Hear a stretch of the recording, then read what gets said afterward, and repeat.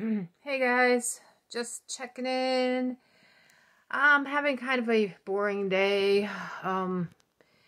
I got my schedule for the week and I was a little discouraged because I only had 4 shifts and I really need to work like 5 or 6 because sometimes the shifts can be short if there's overstaffed or there's not enough customers. So I ended up picking up another shift last night and working a double, which was almost 11 hours before I got home. So that was good. Not so great for the dogs, but I was thankful for that. And I was able to get almost all the money that I need for my rent and just $30 short. And then this weekend, all the money I go will just start collecting for next week's rent. But I don't have any extra to like go anywhere today. I didn't even want to spend money on gas, so I'm just hanging out and being bored and praying and listening to different things between, testimonies and sermons and scriptures and prayers. Just trying to get close to God in any way I can. I don't always understand why I've had so much downtime.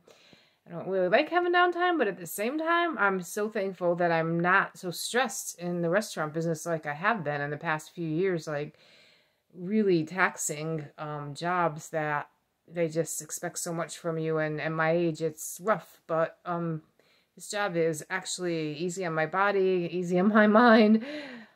Shorter shifts, so I just don't get that stress at all from it, so I'm thankful for that. But at the same time, I'd rather be using my time at the church, which I've been really thinking a lot about, that church that I found that I'm drawn to, the hip-hop church, which of all things, which is not really my style, but I think a lot of it has to do with Danny, but also just the connection. God wants me to connect with these people for some reason. The pastor is awesome. Like, he's a national hip-hop artist, but he is so in touch with his congregation, and he really pays attention. Like, he actually sent me a video call, just thanking me for being there for my first time, and actually holding the card that I wrote out for a first-time visitor, and then he actually mentioned my son by name, which that amazed me that he remembered that. So he prayed for me Sunday if I didn't say that. So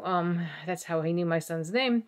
And just awesome. So maybe, I'm drawn there because they're good people. And I said, you're the real deal. So I don't know. They're building a coffee house. I'm thinking about maybe, like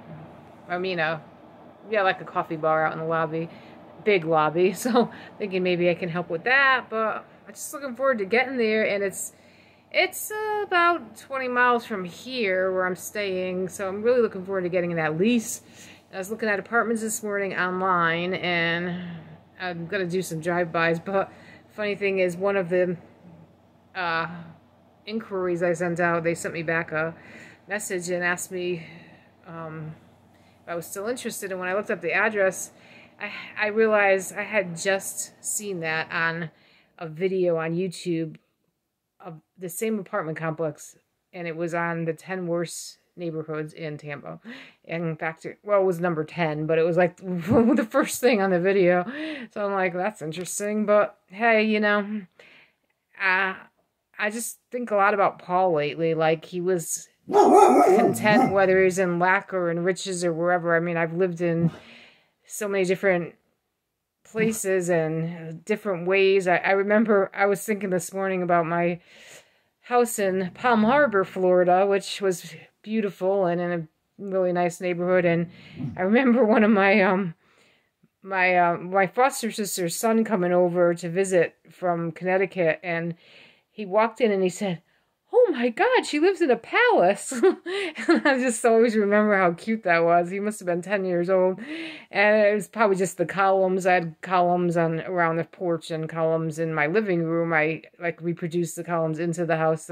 I designed the house. So I can see where he thought that, a 10-year-old, but it was just so cute. But anyway, it just goes to show what a difference. I'm willing to live in the hood now if that's where God wants me, because I just want to be in his purpose and walking in the destiny that he has for me, and like everything's an experience, and if it's all for his reasoning, then I'm all for it. So anyway, we'll see what happens. The land deal looks like it's still going good, and so by March 1st we should have a lease.